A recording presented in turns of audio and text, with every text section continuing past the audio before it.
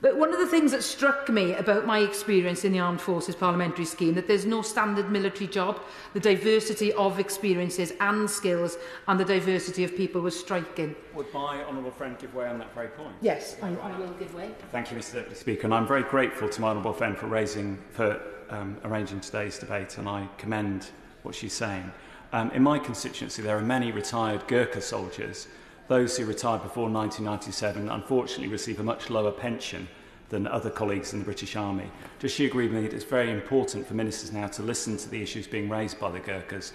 And would she also agree with me that it's absolutely incumbent on ministers to continue the discussions with the Nepalese government and to bring that to a fruitful conclusion?